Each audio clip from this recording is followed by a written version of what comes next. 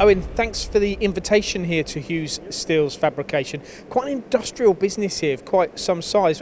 What's your main output? Well, we do a lot of work for the ground support equipment on the airports, staircases, catering trucks, that sort of baggage handling type thing, quarry equipment, general construction, bracketry and things like that there. It looks like you employ quite a few people here, a lot of bodies around. Yeah, there's over 40 here, a lot of bodies, 30 welders and 10 support staff, plasma operators, brake press operators, drill line, that sort of thing. And tell me what you're doing here in this factory here with these Kerf plasma cutting machines. This is where all the cutting's done of the flat sheets, which mainly goes to folding. Nearly all the elements we do have a part in them that is cut and folded. It's not just box section or beams and that. There's a lot of these days cut and folded parts involved. Is there a big variance in thicknesses of material? Yeah, we would cut anything from 3mm up to 25mm. We don't really go much above that because it's not required of the sort of work we do, but the machines are quite capable of doing that. Dimensionally, the size or the length and width of plates that you do, how big do they go? We have two machines here. One machine is 2 metre wide by 6 metres long. The other machine is 2.5 metres wide by 12 metres long. The biggest part we ever cut would be 8 metres long. That's a certain part we use in the process here, but we have capabilities of cutting bigger parts. So. Why did you buy these Kerf machines for these applications? Because there is other options out there as well, isn't there, Owen? Yeah, there would be, but you know, over the years we've sort of did up Fred with Kerf that we've had one sort of retrofitted machine, one with them. It moved on to a new machine. Then we've just constantly upgraded to new machines, and that they have a good backup service. They have a local guy employed. If there's something goes wrong with a machine, within an hour he can be here. So that's a big plus. Are they competitively priced? Yeah, they would be. You get a good bit of kit for the money, and especially they're fairly robust machines that would do the day to day of what we're asking them to do. There's never an issue. So your first machine was about 5 years ago. Still going strong today? Yeah, still going strong. Yeah. Yeah.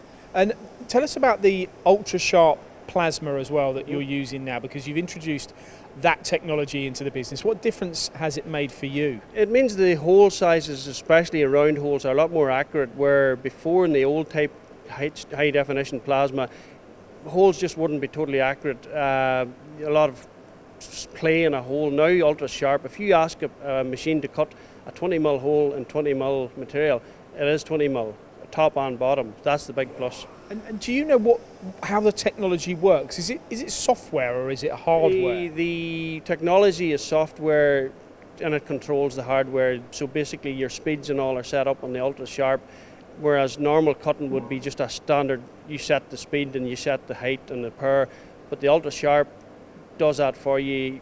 Round corners, slows down, different thicknesses, speeds up, slows down, that sort of thing. That's where you get the ultra sharp. So you can choose to let's say ignore the ultra sharp if you want to, if you're just after the ultimate of getting the part off the machine as quick as possible. Yeah, you can if you needed to speed the thing up, but then you're compromising quality, and at these days the way things are, quality is paramount. And is all the steel you cut all regular? I mean, is there any you're doing stainlesses? We would do stainless, yeah, we would do stainless. We would cut checkered aluminium, and the machine finds its way on that okay. Like there's rises and ups and downs in it, and that deals with it perfectly. The installation of one of these machines as well, is there much you need to do here?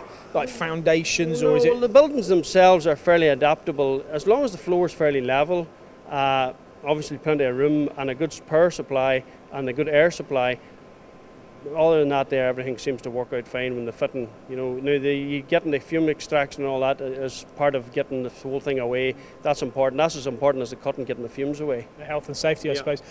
Much drift. I mean, we look at this 12-metre long machine behind us, or 12-metre bed, from one end to the other. If you were on a big plate, do you get much sort of tolerance drift? It doesn't. But the thing is, on a longer plate, you would increase the speed. So you're cutting down on the heat that's put onto the plate. So that's where, like if it's a big plate, there's no issue. Service and support and backup, I think you mentioned at the start, it's a big part for you. Yeah, no problem. Service and support, it's say an hour away if we need it, or weekends or anything, evenings, no problem at all. And the wear and tear on the hardware, we look at the arm moving across. You're cutting a lot of steel here.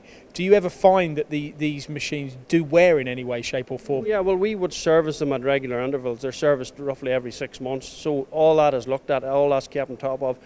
A machine could be, if it's regularly serviced, could still be cutting as good after 10 years, as long as it's serviced and the right parts put into it. And the final part for me is the surface finish, because that's, or the cut finish, Yep. delivering on all fronts. Yeah, all the time, no problem. Sometimes consumables need changed after they get, a certain amount of pierces. That's quite normal, so it is. You've got a lot of kit here, whether it be machines like this or press fold or folding machines, welding solutions. Yep. These one of your best suppliers, Kerf? Yeah, it would be. I mean, time and time again, there's never an issue with machines, so that's why we go back. The machines are here, they're tried and tested. We don't need to go anywhere else.